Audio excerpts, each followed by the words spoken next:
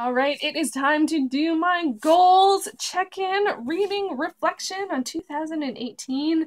The time has come. Hey everyone, it is Shannon, and I'm super excited to be here today and to do what will probably be a rather long video looking back at my 2018 goals. I did set 8 goals, and I did do a goals video about them, although I did forget to mention one of them.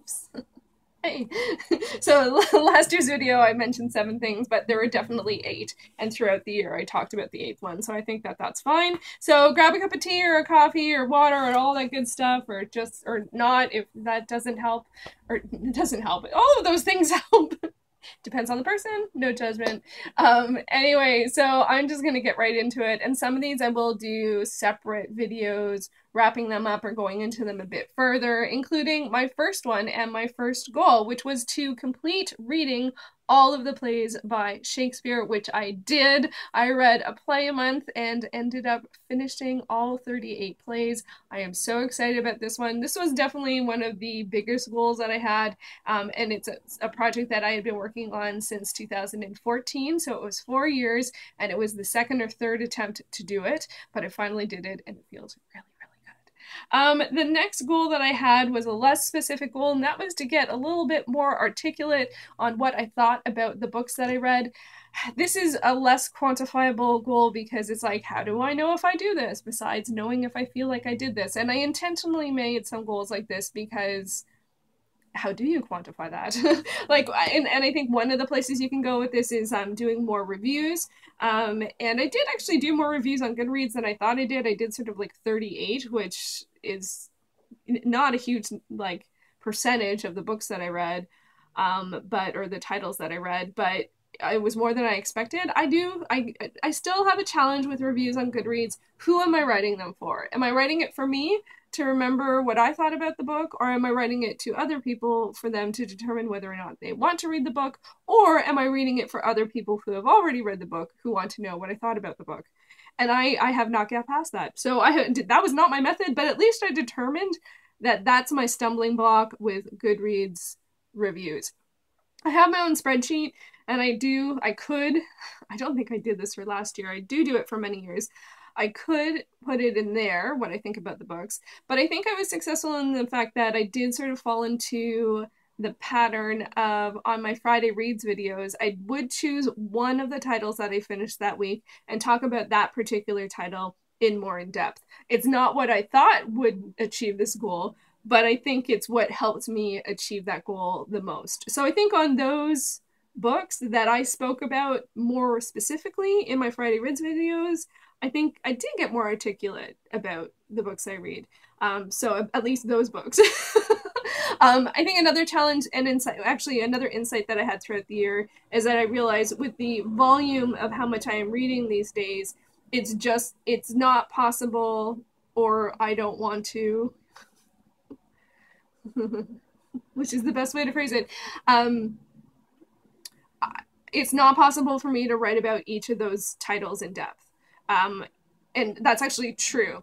I feel like I should say that I could choose to read less and be more articulate about them, but that's actually not true. Like I could choose to read less, but the time in which I read is not the time in which I reflect. So it doesn't necessarily equate being more insightful about the titles in which I read. So anyway, that's getting a little vague-ish. So I would say that, I don't know, I feel like I half achieved this goal, but I did achieve a lot around sort of understanding how this would be possible, an approach that I could take, and in the ways in which I was successful, and that maybe I should be more specific and articulate about my goals.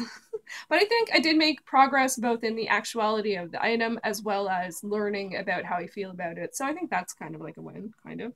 The other one was a bit more vague too, was to continue projects, my Shannon Reads Those Books project, my Sci-Fi, Fantasy, and Weird project, my TBR Unwrappings projects, and for this one, and then I'm actually going to add into this one book to film, reading book to film adaptations. And so I'm going to just very briefly go over these, hopefully briefly, because I did read stuff for all of these, but most of them I didn't necessarily read more Anyway, I'm already getting judgy about myself. So my Those Books project, I read 7 titles for this. I read The Half-Blood Blues, Hound of the Baskervilles, Pride and Prejudice, The Shipping News, Death of a Salesman, and Madame Bovary. So I read 6 titles, and in previous years, I read 7, 17, 6, and 7. So I didn't do great in terms of volume. I didn't actually enjoy all of these titles, but actually 4 out of the 6 I enjoyed.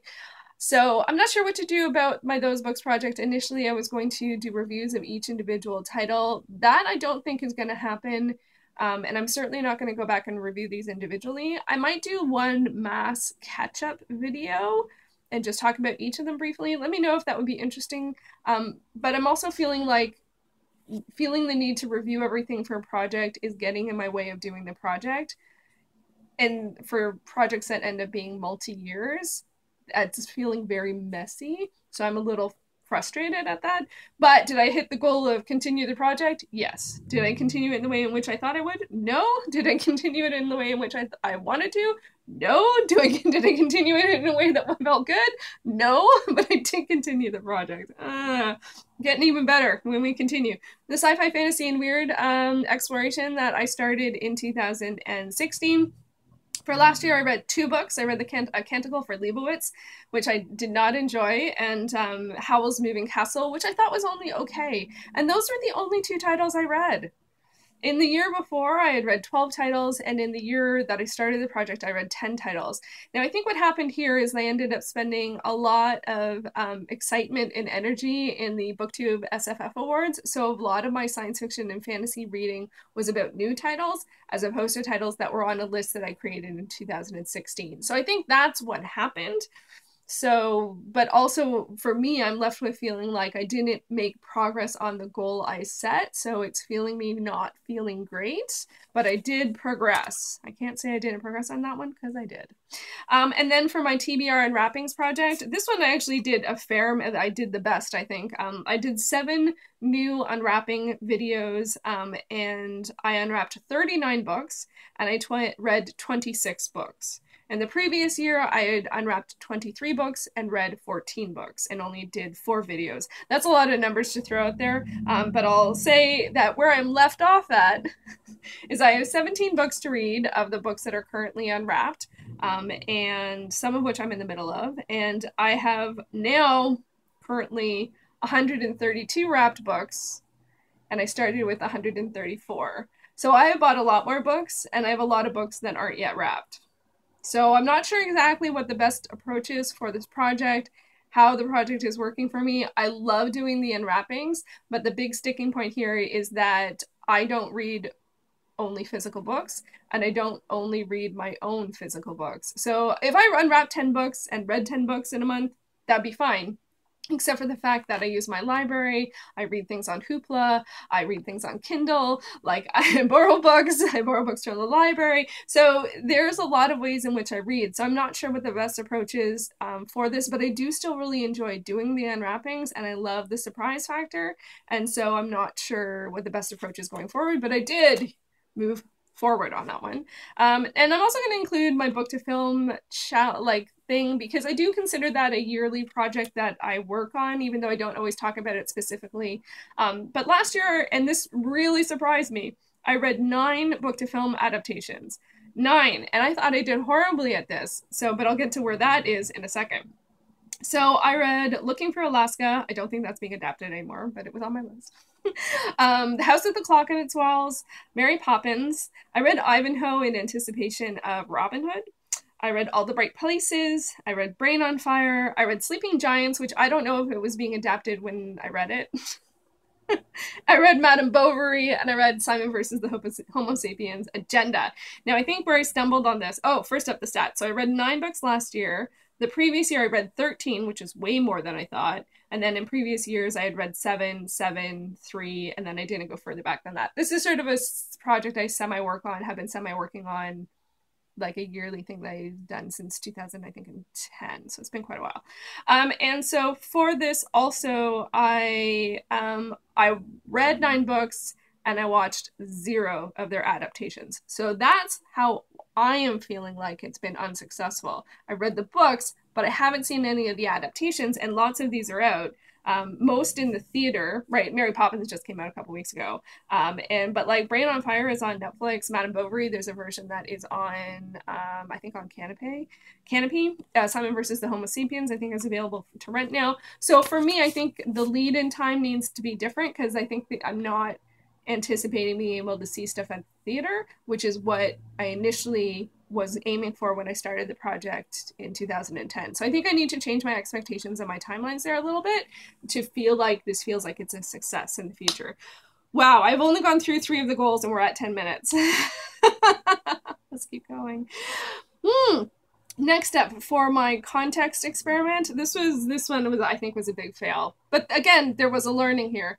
And my context experiment was that I wanted to work with researching titles more before reading them to see if I could increase the chance of reading books that I enjoyed. I think this is associated with my Those Books project from the previous year. I ended up really not liking a lot of the books that I read, and so my energy for the project was waning. But I ended up not doing this. I'm a spoiler-free fanatic. I just really do not believe in spoilers, and I find, especially with classic novels, often the gist or the point or the theme or the big whatever is often very much very early in the Wikipedia thing. And I don't want to know what it is going into it, even if it means that I don't understand the book very well. I would really just rather try and figure it out on my own. So that context experiment not only didn't happen, but I also realized that it wasn't going to happen because it was very much against the nature in which I like to read. So I think going forward, what would be better to do is to be more lenient on myself if I want to DNF something. And that means if I read the first page and I don't like it, I let it go, or let it go for now, or just totally let it go. Or if I get to 2 chapters in, or halfway through, or 98% in, and I'm just not enjoying it, or it's not bringing me something, it's not bringing me more knowledge in a genre or a time period of writing, I can let it go. So I think going forward, that might be the way to approach that, if I decide to put it on next year's list, which probably isn't. But still, in terms of choosing and cultivating my own TBRs, I think it will be helpful. So fingers crossed I do it, and fingers crossed it is helpful. So again, it's a lose, but a win. Is it? Next one, and I can say without question, sadly, this one is a huge fail, and that was continue my reading iconic works by women authors. And this just hurts my heart. I have a couple of lists that I put together that I was like trying to work through, and I resisted and just did not go to this. And I did identify again. I identified what the challenge is here. There are a lot of books on these lists that I do want to read, but I find especially the really iconic works tend to be really hard reads. And that is not, there's only so much energy in my reading for those challenging reads. And then it often goes to other things like my Those Books project or reading Canadian novels. Those are both higher, like, a lot higher learning capacity on while I'm reading. And so, yeah, I just felt like when I was looking at a lot of the titles, a lot of the books, there's so much that is about being disempowered and like the challenge of and hopefully overcoming. But a lot of them, that's a really strong central theme and or part of it. And I'm just like, I don't want to read book upon book upon book that has that. And I don't feel awesome saying this, and I don't feel like it's not important to know this as a part of history, because that is very important. But in terms of reading fiction, it's not where my heart goes. It really isn't. So I think that where I'm going to change this, how I could change this in the future, is just to continue reading works by women. And not be forced to read books, not feel that I need to read books from a particular list. And hopefully the flow of that energy will help me in terms of finding what I need there. And I did find some awesome things this year along these lines, including the Reading Women Challenge, both the year-long challenge and the monthly the monthly readathon and the podcast for Reading Women. All of that was awesome. Honestly, if I'd found one thing this year in that realm of things, it was that, and that was awesome enough for me. And actually, in addition to that, Elizabeth from Books and Pieces, her book club, The Lady Vaults, is also awesome in terms of science fiction and fantasy by women. So both of those were huge finds in this realm of things, and I think I just, of course, like, I read a lot by women. Like, it's pretty much half and half.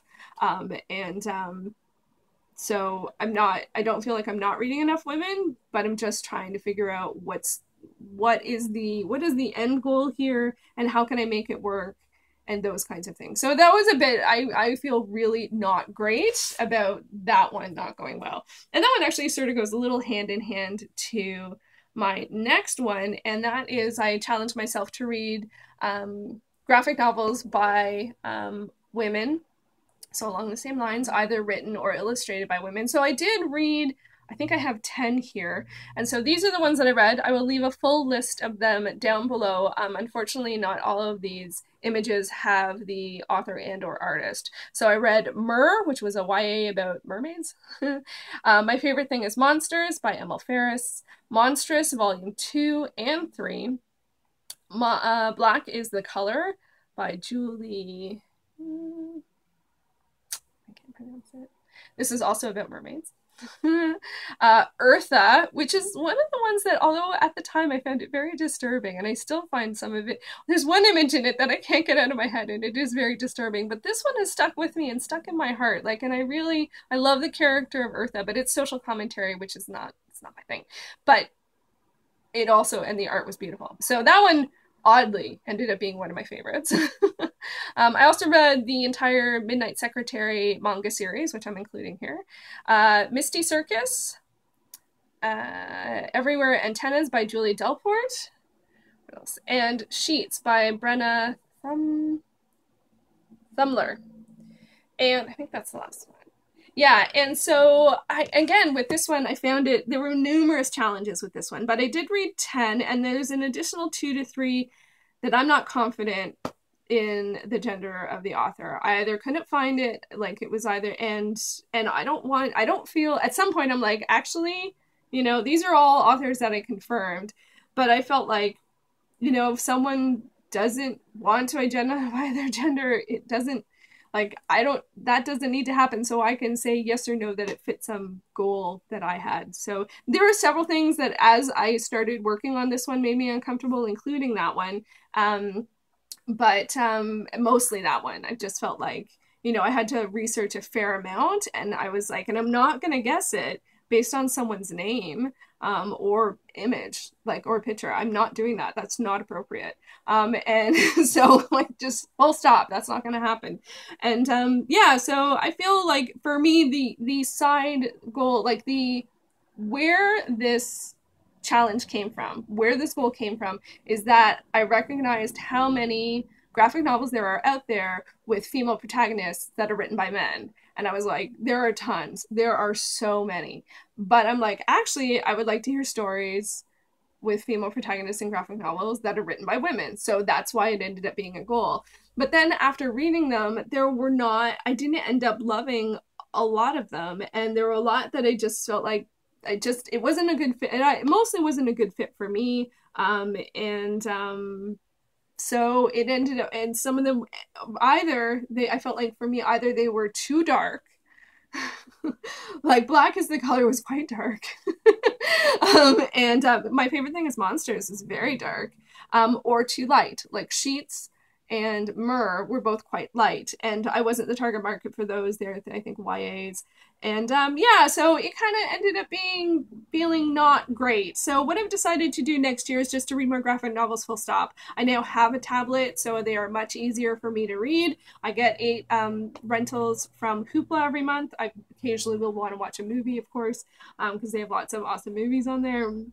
But yeah, I'm just going to read more, and just to hope that will end up finding stories and characters that I like more. So it was another one that was like, oh, I really wanted to just, like, You know, so, and although I completed this as a goal, I didn't feel like I ended up enjoying tons of works that I like. Did I enjoy stuff did I take a chance on stuff? Did I just randomly scroll through Hoopla and pick stuff? Sure.